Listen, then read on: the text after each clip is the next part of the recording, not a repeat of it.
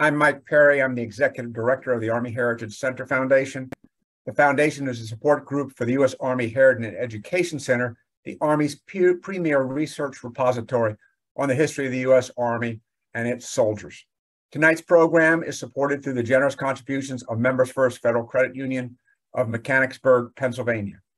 Tonight, we're moving back to the War of 1812. I think last time we were up in the 20th century. We're moving back about 150 years. And tonight, I'm very pleased to host Colonel Retired David Fitz-Enz, who was a regular Army officer for 30 years. During his 2 years in Vietnam, he received Soldier's Medal for Heroism, the Bronze Star for Valor, with 4 Oak Leaf clusters, and the Air Medal. As battalion and brigade commander, his signal command provided 3 presidents with the Moscow Hotline. He wrote his memoir for Random House, Why a Soldier, and 5 other books, which he received the Distinguished Book Award Prize from the Army Historical Foundation and the Military Order of St. Louis from Knights Templar for the book, The Final Invasion, which is topic tonight. Colonel Enz, the floor is now yours. Thanks, Mike. The Battle of Plattsburgh occurred on the 11th of September, 1814, at exactly 8 o'clock in the morning, the same time that the attack occurred on New York and Washington, D.C., 187 years later. It's a most complex battle. Winston Churchill wrote in the history of the English-speaking peoples that it was the most decisive battle in the War of 1812. I'm going to try to do this battle in about 40 minutes. I've never done it that fast before, so this is going to be history on horseback. Please stick with me, and at the end, I'm sure we'll have time for questions.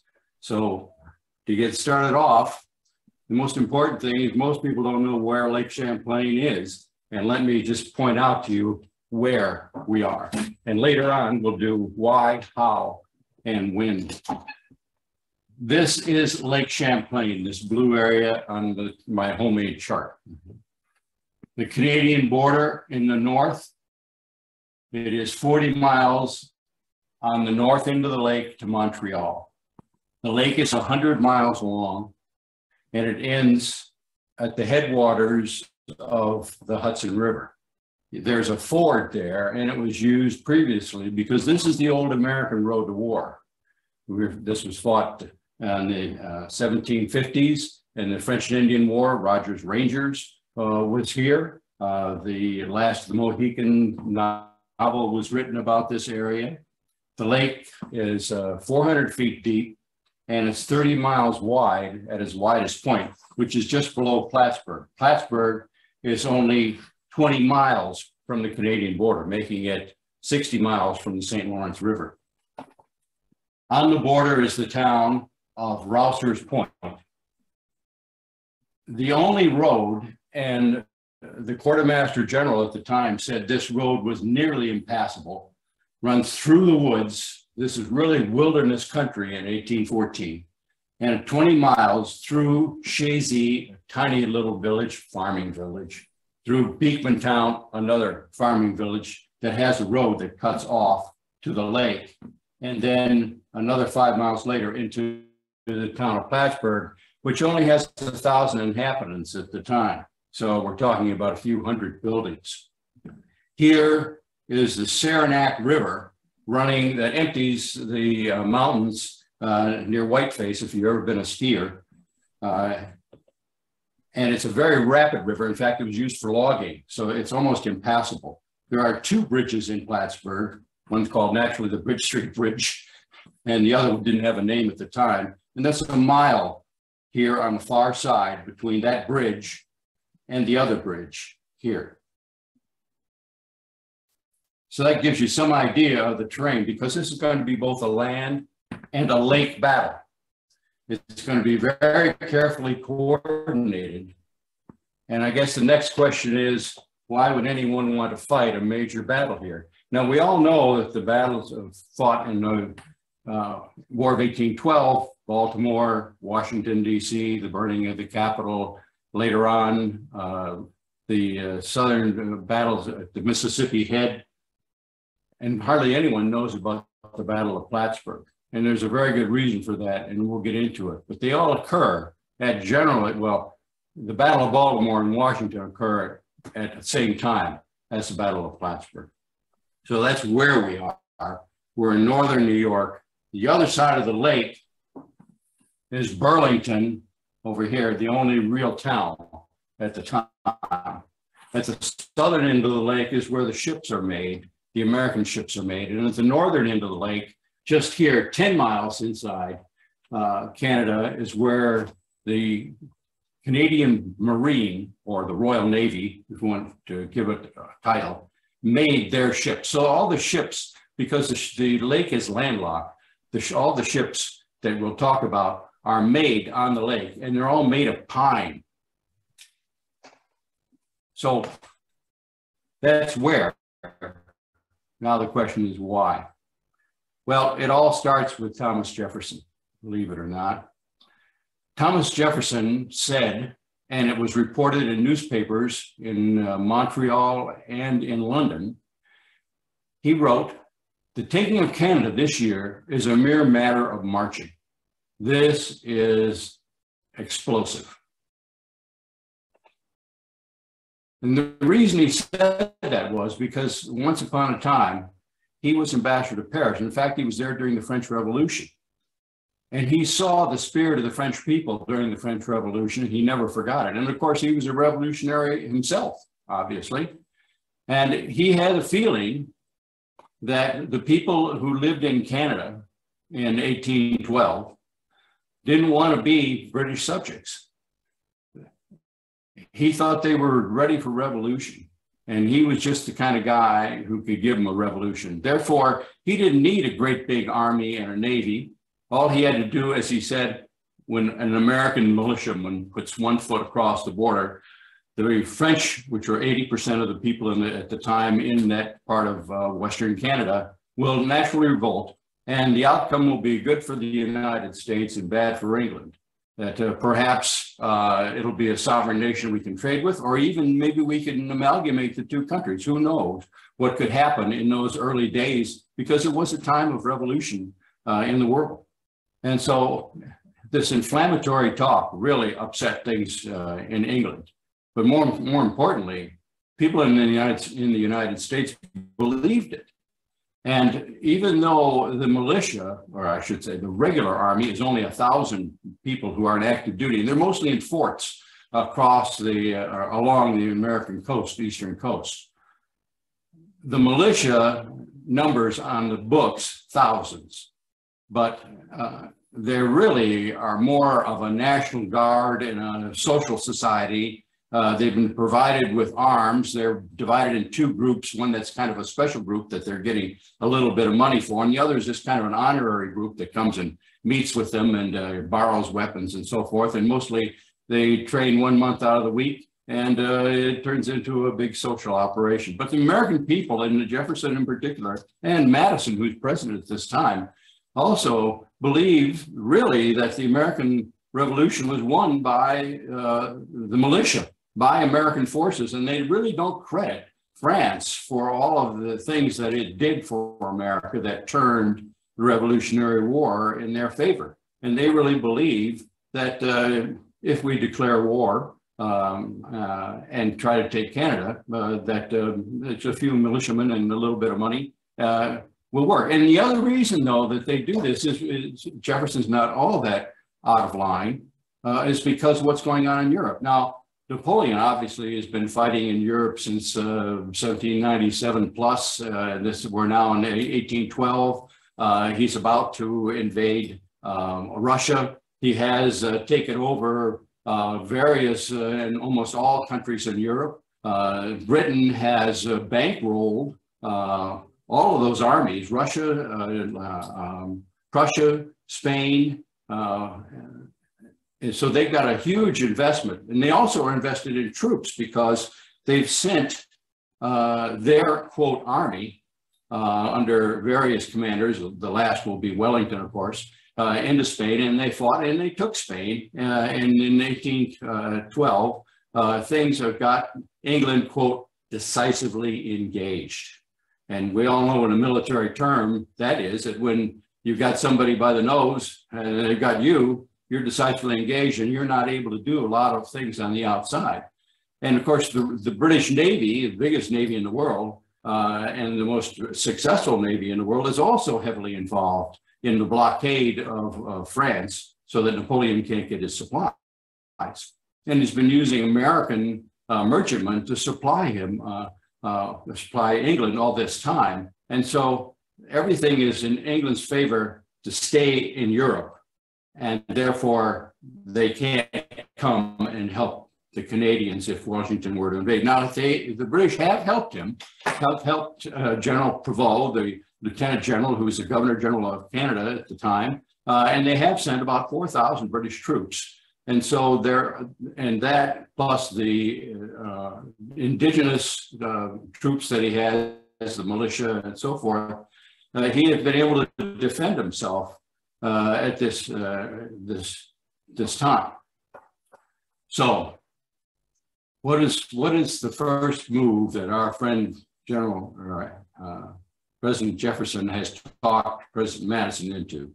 Well, with the help of General Dearborn, who is the commanding general of the American Army at this time, such as it is, and the militia, he has come up with a plan. He wrote the plan in the late winter, early spring of 1812, knowing that Jefferson and Madison were inclined to declare war on England.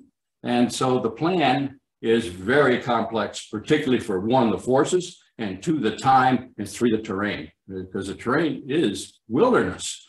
And he's planning on 4 attacks when war is declared, which it will be at the end of June in 1812. And the 4 attacks are Detroit, the Niagara, basically Queenstown, Kingston, which is on the St. Lawrence River, where the lake enters the river, and Montreal, of course, the capital. Those are the 4. And he wants to bring these off on time together. Well, that's absolutely impossible. And you can imagine what's going to happen. They all fail. 1, 2, 3 at Kingston never does take place. And 1 at Plattsburgh. So Plattsburgh had been in this before. They are able to cross the border with a large military force and get about 1.5 miles before they run into hardly any resistance at all, but it spooks them and they run back across the border, and that's the end of it in 1812. In 1813, we do it again. Not this time in Detroit, but we're mostly in the Niagara. And that's where this whole war really is centered, is in the Niagara area, Queenstown and specifically. And at that time, we fight major battles, and we continue to fight this through 18 and 1814. And again, in 1814, we attack across good old Plattsburgh border at Rouser's Point, and we get about 2 miles in this time. We run into a blockhouse. Everybody freaks out. The Americans shoot at each other, turn around and come back. That's the spring of 1814. So that's the involvement of the Americans to this point. Now, what's left behind is, in the United States, is the remnant of that force at Plattsburgh that was going to attack. And now we're regrouping and seeing what's going to happen now that it's 1814. The spring is on, but something very bad has happened as far as Jefferson is concerned, because things aren't going so well for Napoleon. As we all know, he lost badly in Russia, and he has continued to lose across the continent and has been backed up into Paris and lost.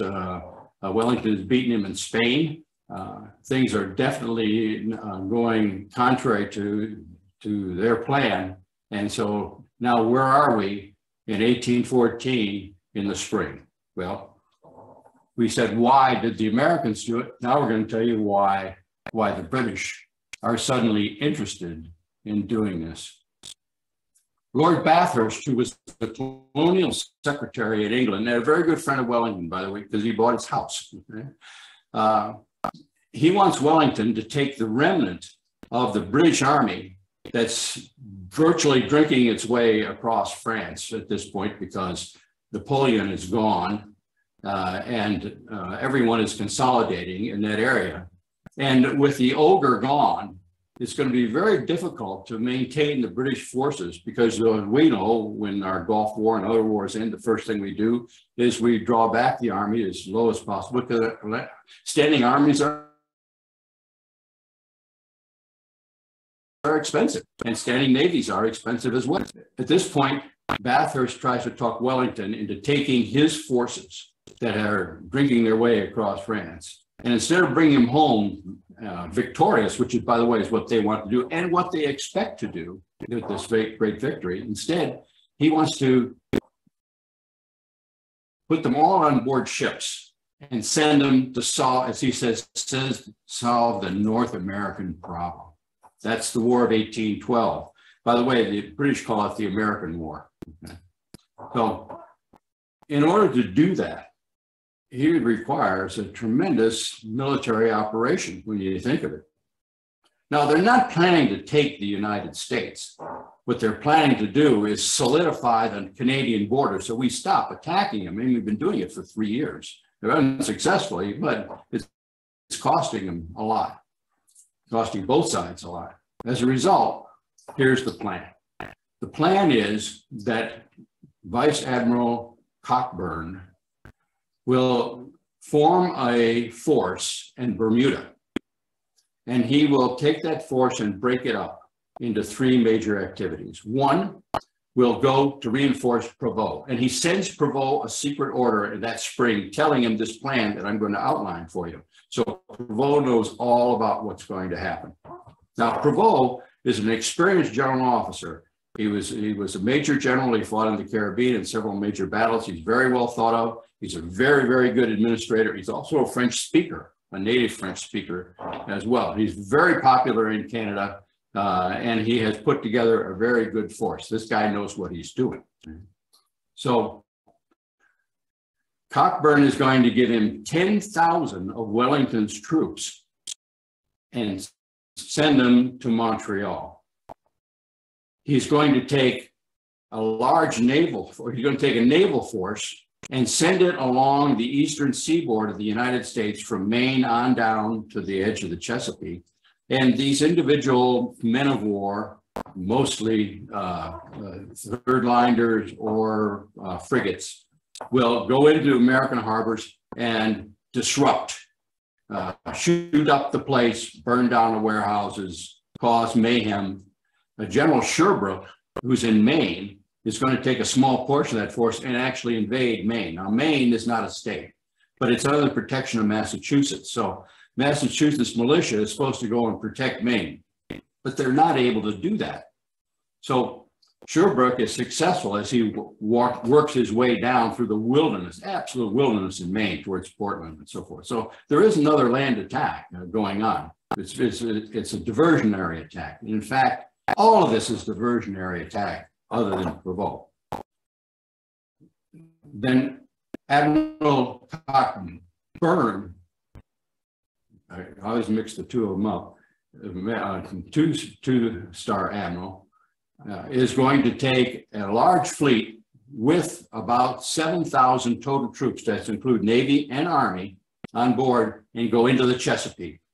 And he's going to send small boats up towards Washington, D.C. on the Potomac River, but the majority of the force is going to work its way up the Chesapeake and then invest Baltimore, because Baltimore is where all these raiders, these naval raiders have come from that have been attacking. And so he's going to put that force in there to harass, and he's going to land troops there, and the commanding general comes up with the idea, let's try to take Washington, D.C., because things are not very well protected here by General Winder, who's not doing a good job in Baltimore at all with his militia and so forth. And then thirdly, another force is going to go all the way around to the Mississippi, the mouth of the Mississippi River, and attack New Orleans there, which of course Jackson will defend. And that's the third battle. But that takes place later, towards in November and December. So that's the plan. And Prevost likes the plan. He thinks the plan will work. And his orders are: 1, protect the border; 2, take whatever you can of the United States territory because when things break down, remember, the peace talks are on again. They were off, they were in Russia, now they're on again in Ghent, Belgium. So there's negotiations going on here at the same time. And so he's counting on whatever Prevost can take. That's where they're going to draw the line. And they want to lop off Maine, Vermont, New Hampshire, northern New York, and they'd like to secure the southern edge of Lake Erie and right across to the Michigan and whatever else they can get, wherever they can draw that line at Ghent. But it'll be based on where Prevost is. So that's what's the why of what's going on. Now, how are they going to do it? That's another question. The Americans under General Izard is still in place all that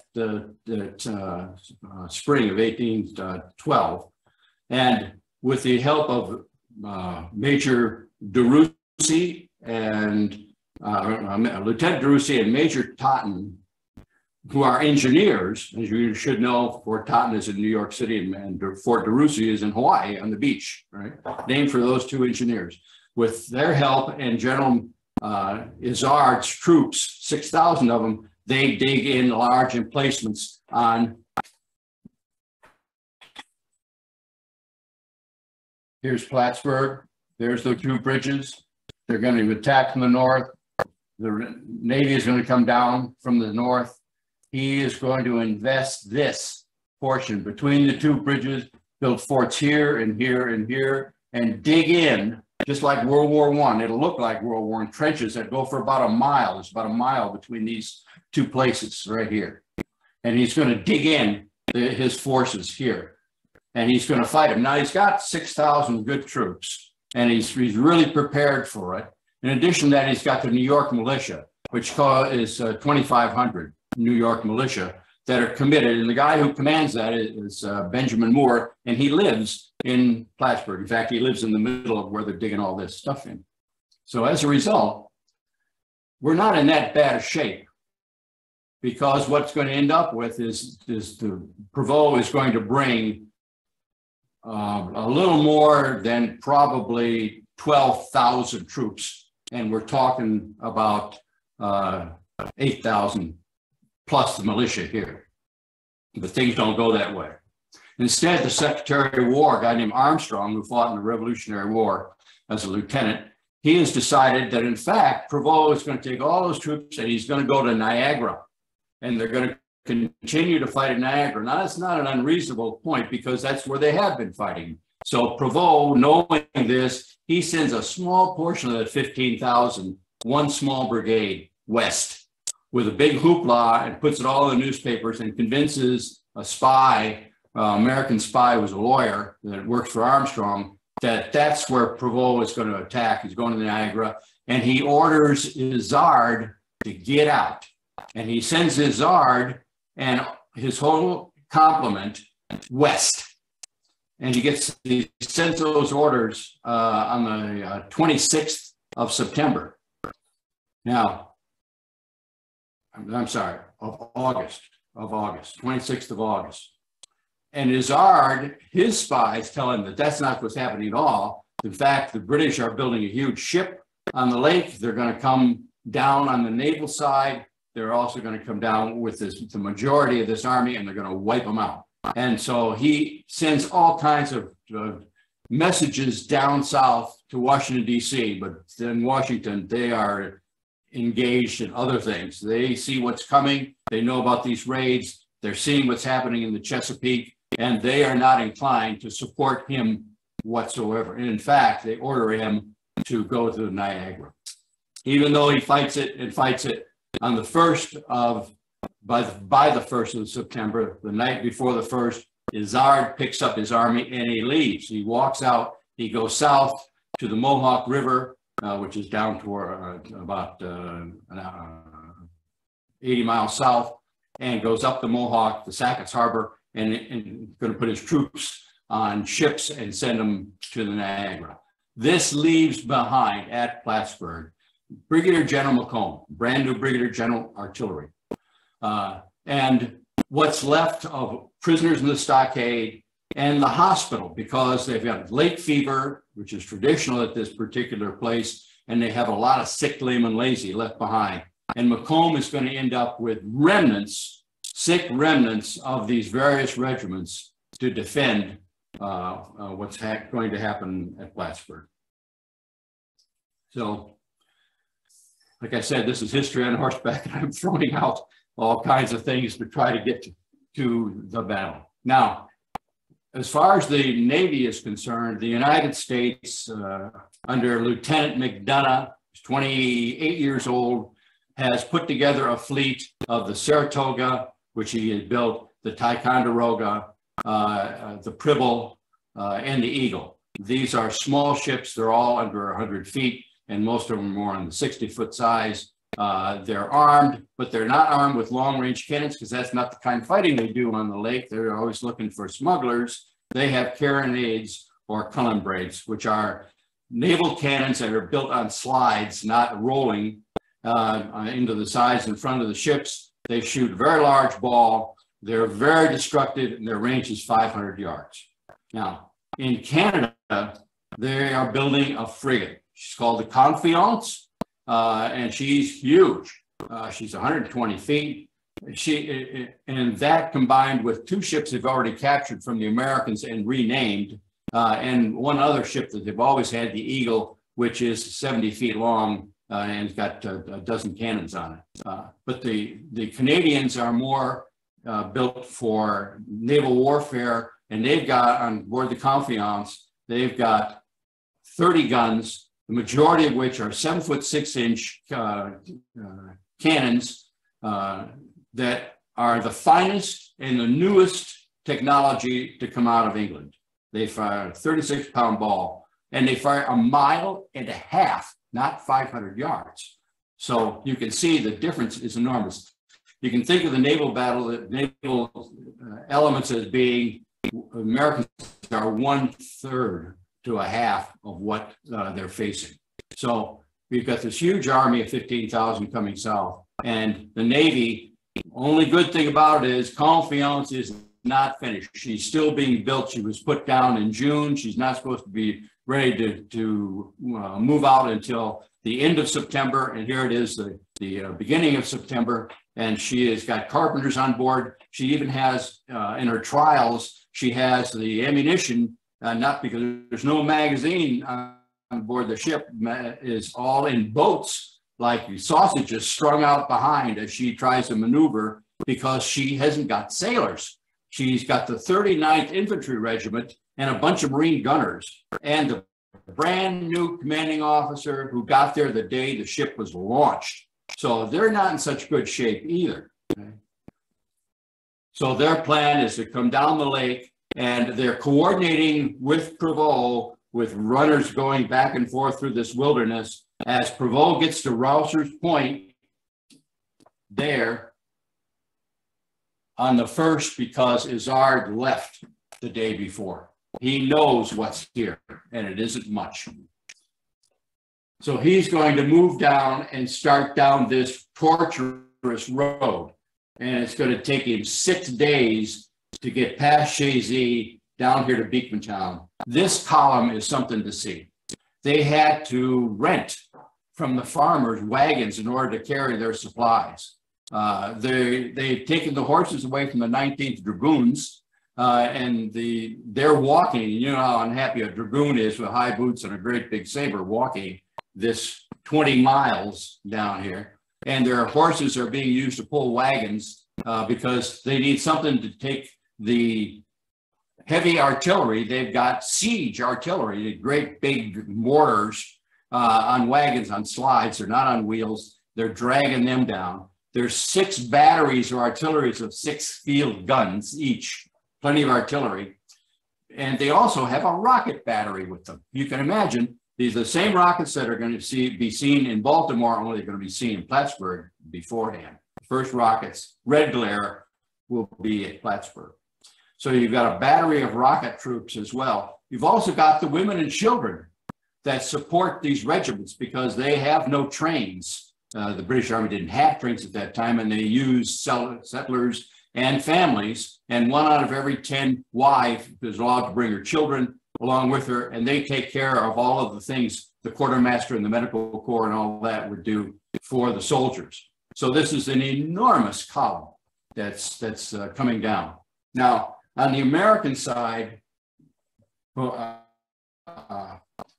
General Macomb knows what's happening because he's got scouts out there, and he gets the Navy, who plan to fight in the lake against the Canadian Marine, against the Confiance and her sister ships, and the 12 gunboats that are with her, that are rowed, that are going to come down the lake. And Macomb says, no, come into the bay and moor in a line across my right flank, right here. And that's, if you can see the 4 dots that are put here. And they're hooked up to an island called Crab Island here. So they're anchored on an island and they go out into the lake. Now this bay, this Cumberland Bay, is about 10 miles this way and 10 miles that way. So it's a pretty good sized bay. And it is excluded from the lake by a peninsula, Cumberland Head, that sticks out into the lake. And the Canadian Marine is going to come down here, and they're going to run into the Americans, not in the lake as they planned, because Confiance could take care of them completely. Instead, they're going to find the Americans in the middle of the bay. And so that's what's the situation is. Canadians are up here, the Navy, they're having trouble going south. They're getting their dozen gunboats together. They got their 3 other ships to Lynn in the lead because she's been down here before. The Army has crossed and is coming down this way. The American forces are dug in around here, about 1,500 of them. And Macomb sends up this road here at Beefmantown the New York militia, 2,500. Well, not quite. The militia doesn't show. Instead, 700 militia show. These are paid troops. Only 700 of them show up. And Macomb sends them up here, not so much to blunt, but just to see what the heck is coming down this road. And that's where they are, right there. They send out scouts on horseback, 2 lieutenants, and they track the British as they're coming down. And they send reports all the way to Macomb, so he really knows what's going on, what's coming down here. The 2 lieutenants come back, they pick up an entire troop of militia dragoons now, American, and to go up to blunt this off on the 5th. Well, they don't have much luck and they run back. And when they run back, they run right through the 700 militia. You ever seen cavalry with all that clanking and cracking and so forth? They go, and unfortunately, guess how they're dressed? They're wearing British uniforms because they're militia. They go clear back to the Revolutionary War, and they're wearing red coats, even though they're American militia. They never switched to blue. As a result, the 700 militia decide that they're being attacked by British cavalry, and they leave. And I have a message right from General Moore to the governor of New York that says they will endure internal enmity upon themselves because their force deserted the cause, and leaves him actually standing in the middle of the road, waving his saber, yelling, come back, come back. Okay? It's like a cartoon, but it's real. In addition to the militia that was sent up the road, a major named John Wool, who was at Queenstown and was wounded at Queenstown and was captured, he commands a regiment of the forces that belong to Macomb. What's left of them, he only has 200 left, and they're not in very good shape. He asked Macomb to send him up the road and blunt this. And so a little further down, the American regular army finally make contact with the 3rd Regiment of Infantry, the Buffs from England, a very famous regiment. And they fight it out there, and their commanding officer is killed. Colonel Willington is killed along with several other officers. And of course, the account says that the British didn't even come out of formation. They didn't even drop their packs. They attacked right away into this small force of 200 with the point the 3rd Buffs, and for the next days between the 6th and the 9th, Wool will fight a delaying action all the way through the town of Plattsburgh, and he will cross that bridge. And as he does, he'll pull up the planks, take his artillery across, he has 2 guns, pull up the planks, and now all the American forces are here. A handful of militia has stayed, and I mean a handful. So he's got 1,500 or so American troops of various kinds, and here we've got about 12,000 that have come down, and they will now occupy the city on the 8th and 9th. And there are 3 brigades. One of them is commanded by Brisbane, and he takes this road and goes over to the edge of the lake, and he comes down the edge of the lake. The other 2 brigades under Manly Powers and General Robinson will come into town, and they will set up in the city. They find out that there is a ford up here, up the river, about 3 miles. So the plan is that the British, that is 2 brigades, Robinson and Manly Powers, will cross here, avoid the bridges, come around. This is all wilderness, very hard to work through, and come around and attack Macomb from the rear while Brisbane tries to cross these bridges and attack here. And that is the plan. The naval force here has been brought in close to shore so it can support with naval gunfire from these 4 ships. So it is going to be a coordinated attack defense. We are yet to see the Navy come down the lake. They're late. And the reason they're late is because the ship is a disaster and nothing works on it. The guy who's running it, Downey, who's very, very competent, has never been on the lake before. The lake is rather tricky. And most importantly, the winds are from the wrong direction. The winds are from the south, and Confiance is square rigged. And she's square rigged, and you know that a square rigger does not go into the wind. And so she can't move. She wants to get out of there on the 9th, cannot do it. And even though Macomb or Prevost is ready to fight, he can't, because he doesn't have his naval force. And he sends him a message. He says, well, where are you? When are you going to come? And finally he gets a message back and says, I'll be there on the 10th. I think the winds are going to change. And so Macomb, Prevost writes back and says to him, scale your guns when you come, and then I'll kick off the combined attack on the lake and on the land. And that's what they're waiting for on the 10th when all of this takes place. Well, things don't go so well. Not for the British, thank God. In the meantime, Macomb has asked Vermont for their militia. And Sam Strong, their commanding general, says, yes, we're going to come across on a ship called the President. And the governor says, no, you weren't. I'm Governor Chittenden, and you guys are staying in Vermont. You are under my direction, and you can't go. So they're not coming. So he's not going to get the people over here. Well, fortunately for Macomb, on the morning of the 10th, very, very early morning on the 10th, Strong ignores his orders, and he ferries these troops, 2,500 across, but he only got 1 ship to do it. And so it's going to take him time. And Macomb then sends him a message and says, come up here and support my left flank, that ford that's there, because he knows that's the only other place that the British can cross right there. And so Strong is going to come across, and he's going to fill his troops in here as they come, and Powers and Robinson are going to come and attack. Well, finally, Downey gets his stuff together. He's got 4 ships, Confiance, huge, monstrous, and they come down the lake with their road galleys. The Americans have put together 12 road galleys as well. These are 60 feet long, got a cannon in the front. Some of them also have a cannon brain in the back, a smaller cannon, and they're going to be in and around the Americans to try to keep the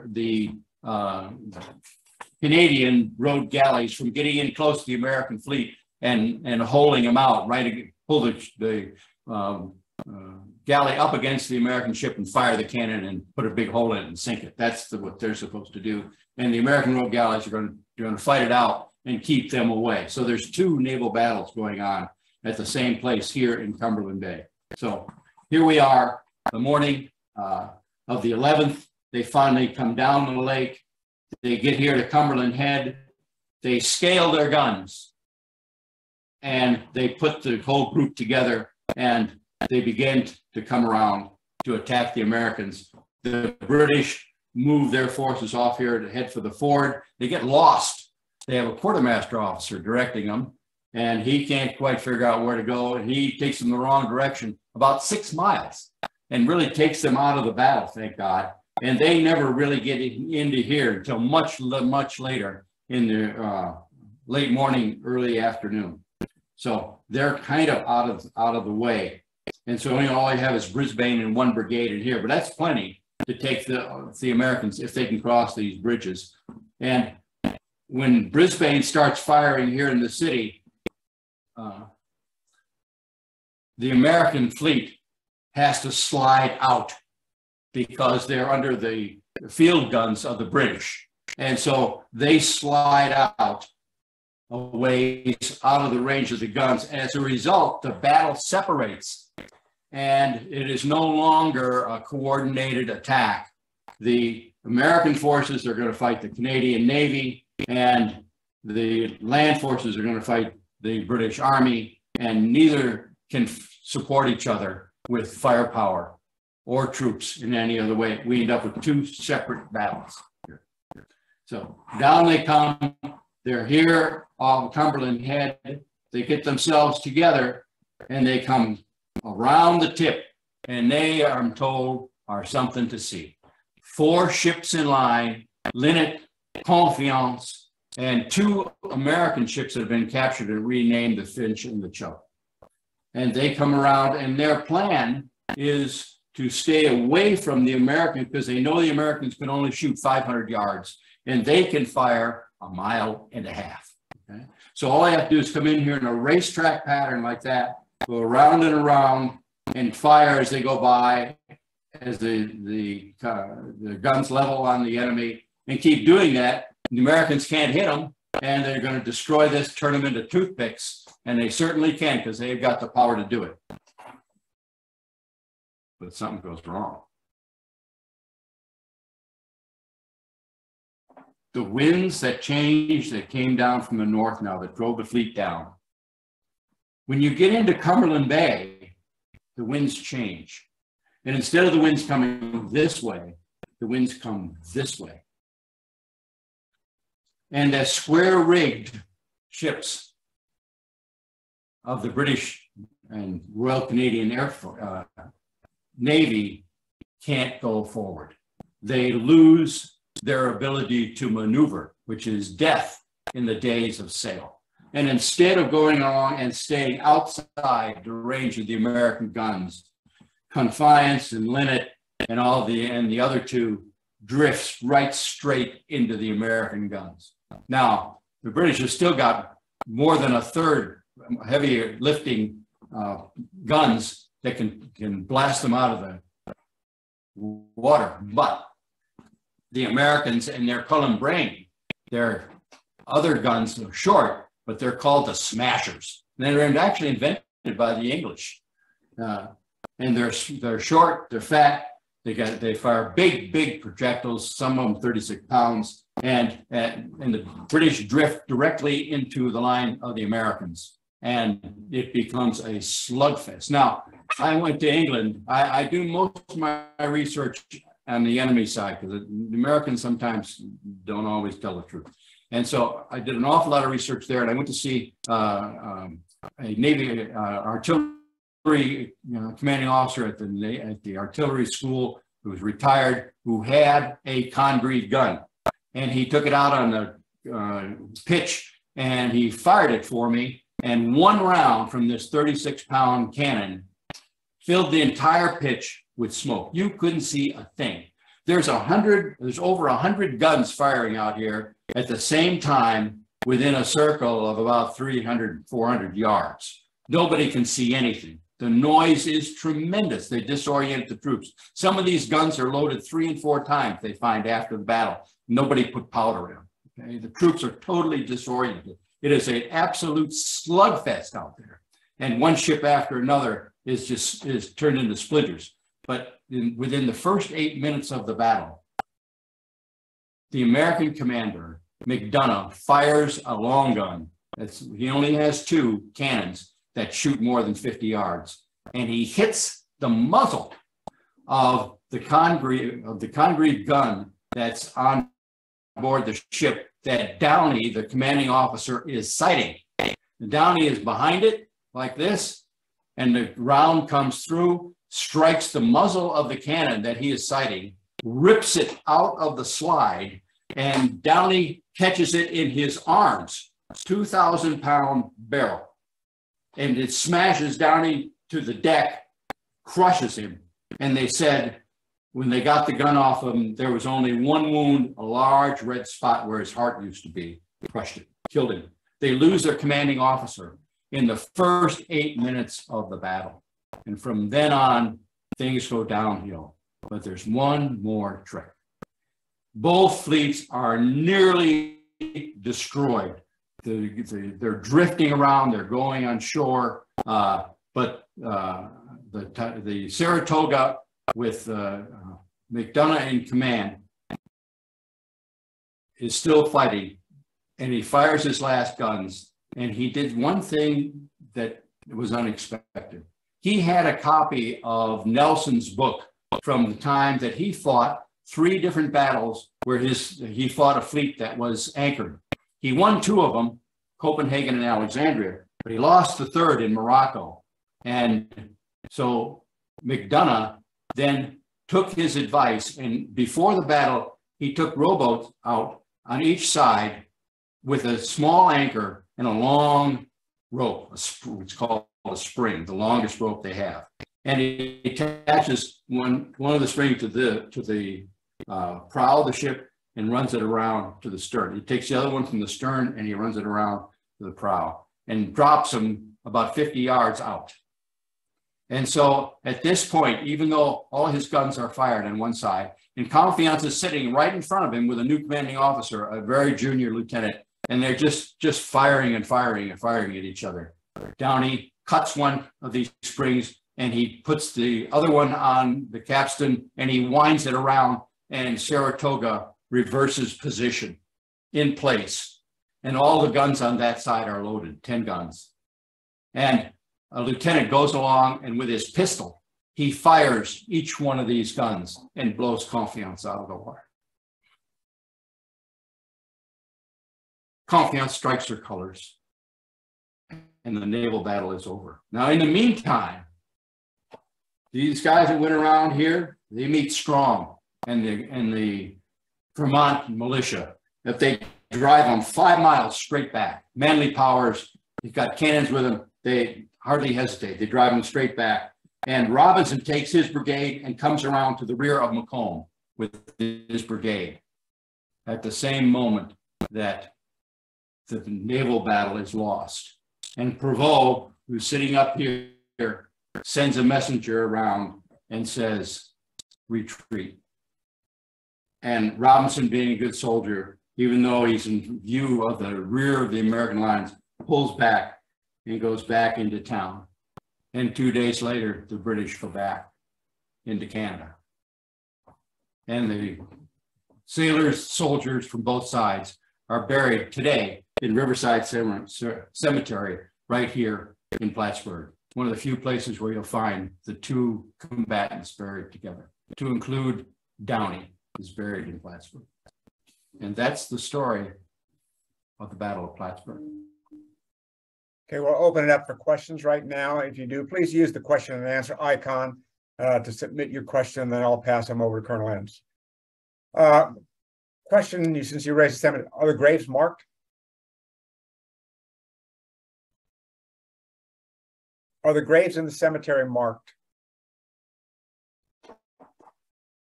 Can you hear me? I can barely hear you, Mike. Okay, are the graves in the cemetery marked? Yes. The graves are marked. There was probably about 60 or 70 of them, but only about a dozen survive today. And we hold a ceremony there every year on the anniversary of the battle around the grave of the British commander, which was established by his sister about 30 years later. And it's a sarcophagus that sits above ground. And then there are headstones around, and they're all marked. And we do a little ceremony every year on the anniversary of the battle. So the battle was decisive because it prevented the a redrawing of the borders between Canada and the U.S. You're right. Yeah. Let me tell you, this is what the British planned. If they could be successful, if they had captured these ships, if they had defeated the army, they would then take their army and they would embark on these American ships. And they would then take their fighting fleet and the transport, because they had no transport, and there are no roads that exist on either side of the lake. And they would go down past what today is Ticonderoga. You know, that old fort used to be Carry On. It was built by the French. Today, it's still there, it's Ticonderoga. You go south of that to a town called Whitehall, and they would winter at Whitehall in New York, 30 miles, 40 miles north of Albany. And then in the spring, they could reinforce, they would stay the winter, they could reinforce, and they could continue on down if that was necessary. Or the people at Ghent would say, okay, our troops are right here in northern New York. We'll draw a new border, you know, basically along the border of northern Massachusetts, and draw it straight west. And what they wanted was those little New England states, Maine, Vermont, New Hampshire, northern New York. And if they could draw that border across northern New York, that would put Lake Erie within Canada. And maybe they could even negotiate to get the tips of the other lakes within Canada. And I've seen a map that they've drawn in England in their British Museum that shows Michigan is called Indian State. And then they have the New England part is called Columbia. They're going to rename that area Columbia because they don't want it to become French. That's the plan that I found in Parliament in England. That's their intention. They don't want America. They just want to solidify that border. And if they're lucky, they can take a portion of it further on down, wherever Prevost ends up being. This question is about Jefferson. Why did Jefferson think the Canadians would have changed their minds about joining the colonies since 35 years ago during the American Revolution? They should have rejected that idea. Well, remember, the Canadians are split between French Canadians and British Canadians who, many of whom were patriots during the Revolutionary War and went to Canada and stayed there. But 80% of them are French. And as you know, today in Canada, the French in Quebec are so militant, you know, they're still wanting to turn Canada into a French state. So he sees, and his experience during the Revolution in France, he sees how deeply ingrained the French spirit is in France, and he believes the same spirit exists in Canada, and 80% over 20% can overturn the government with the help of American forces. Question about Maine and Vermont. One of the reasons they wanted those two states during the American Revolution is because some of the taller trees in Maine, I think, provided the mast for many of their ships. Was that part of it? Oh, that's very true. Pardon? No question about it. Now, Maine is important to them, and this is the time of wooden ships. And so those forests, those great forests in Maine and that part of Canada are what they need for ships of the line, because their forests are running out in England, and they're buying their wood by this time from the Nordic countries, and they see Maine as another source of oak and other hardwoods that they need. Remember, the ships that are on the lake that fight this battle are all pine, and they're all American pine. The smugglers, American smugglers in Vermont and New York, take the wood up and sell it to the Canadians, and the Canadians turn it into ships and attack Americans. I mean, the economy around Lake Champlain in 1812 is 60 miles from Montreal and 300 miles from New York City, right? So who are you going to trade with? Yeah. So the smuggling is the industry in northern New York in these days. Okay. Well, sir, that's all the questions. I want to thank you for joining us tonight. Do you have any closing comments? No, I launched my book. Here it is. I launched the book on the 11th of September, 2001 in New York City. Not a good day to launch a book about the Battle of Plattsburgh or anything else. Nobody bought a copy for 6 months after the trauma of the attack on New York City. Well, here it is. And since then, it's won several awards. And in fact, on the back, you'll find the crest of the Army War College, which endorses this study of mine, which I'm very pleased to have. In addition to that, here's my latest book. This is The Spy on Putney Bridge. It's about World War I and German spies in London, based on a true story. It took me 5 years to write this, particularly because of the pandemic, and it's for sale. My website is historybythecolonel.com, all one word, historybythecolonel.com, and you'll see all 6 of my books. And this one in particular, The Spy on Putney Bridge, is brand new. And so far on Amazon and Barnes & Noble and even Walmart, it's received 5-star comments. So if you want a good and new read about a spy story, this is a dandy, The Spy on Putney Bridge. Well, sir, I'll put your website and the new books up on the video when we'll post the video of this talk onto our YouTube channel. So thank you for tonight. I'd ask our audience to please pass word about this lecture. Let people know that the recording will be up on YouTube in the next day or so. And then I would invite you to come back on the 7th of September, again, 7 p.m. Eastern, when we advance 2 centuries forward. A little bit different. It's called SUVs Suck in Combat with Carrie Katstian. It looks at some of the teams that did nation building in Iraq and how they were equipped or not well equipped as they moved about the battlefield. So SUVs Suck in Combat, a rather unique title for a book.